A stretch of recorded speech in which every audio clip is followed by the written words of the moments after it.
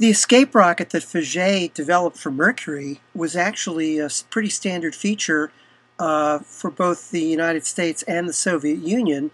It was used on the American Apollo spacecraft, and it was used on the Soviet and Russian Soyuz capsules, which have been in use since 1967.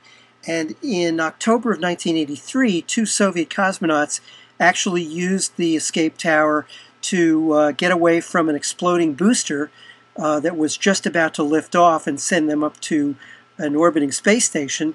The escape rocket fired and pulled them away from the booster and saved their lives.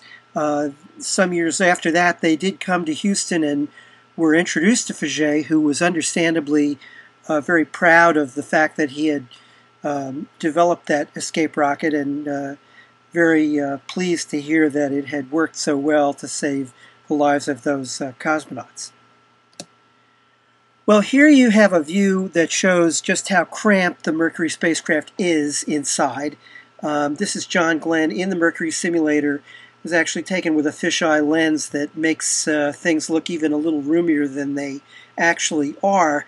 You can see Glenn is in his form-fitting couch, and he's right in front of this instrument panel that's in front of him, and on all sides of him are various gear and components and switches and so forth. And so, you had to get in and out through this rather small access hatch on the side and kind of, squeeze your way in. And, Wally Schirra said at one point, you don't get into Mercury, you put it on. Well, before they were going to send any astronaut up in Mercury, they decided they would test the spacecraft and the boosters involved with monkeys, with chimpanzees. And this is a picture of Ham, a chimp from Cameroon, Africa, who was launched aboard a Redstone rocket on January 31st, 1961, on a suborbital flight.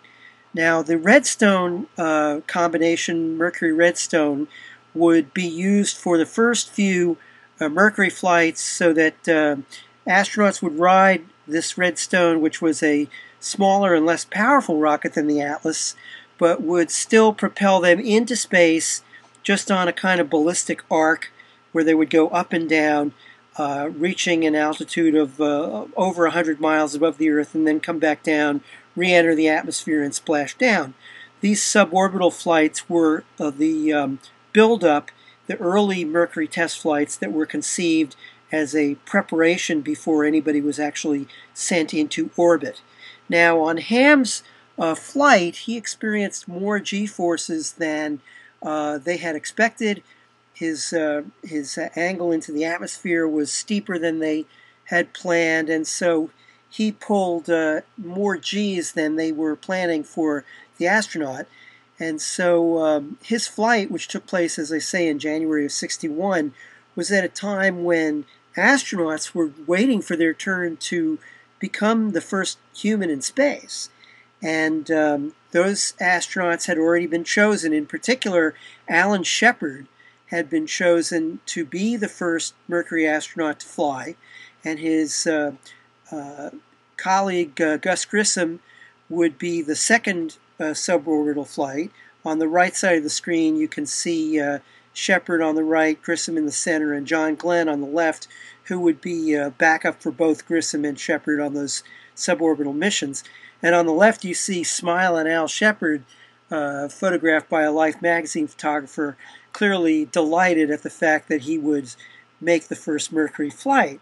But even though he was ready to fly in the early months of 1961, they delayed his mission to have another unmanned test flight to correct the problems that had cropped up during Ham's Redstone flight. So Shepard had his flight postponed, and in the meantime, Yuri Gagarin, a 27-year-old Soviet Air Force major, was sent into orbit atop Sergei Korolyov's R-7 booster in a spacecraft called Vostok, and he made one orbit of the Earth on April 12, 1961. He was the first man in space, and you see on the bottom right still from actual television transmission of Gagarin inside Vostok 1. Vostok is a word in Russian that means east. And so Gagarin made that one orbit of the Earth in 108 minutes, at which point he was landed in Kazakhstan and came down safely and was greeted with a hero's welcome. This is a diagram of the Vostok spacecraft on the right, and you can see that there is a spherical crew cabin. Unlike Faget, Korolev decided to go with a sphere, which would also produce the blunt effect on reentry that created the thick shock wave to protect the spacecraft against much of the reentry heating. Also, Korolev felt that the spherical shape was very forgiving in terms of what orientation it came in at into the atmosphere. Now, that was a heavier vehicle than Mercury. In fact, Vostok weighed, with its retro rocket section, you see the conical section down there where the retro rocket was, altogether it weighed about 10,000 pounds, whereas Mercury weighed about 4,200 pounds at launch. About 1,200 of that was the escape tower, and when you jettison the escape tower and the Mercury spacecraft, by the time it reached orbit, was about 3,000 pounds, so less than a third of the weight of Vostok.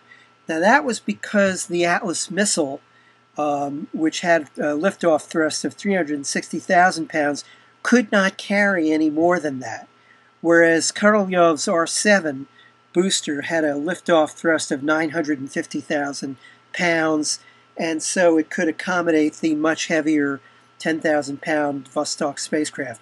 And you see on the left there the spacecraft being readied in the factory. Notice that the crew module, that spherical crew module, is coated with a white ablative material, which, similar to the Mercury heat shield, will burn off and carry the heat, the residual heat, away so that it doesn't reach the metallic skin of the spacecraft.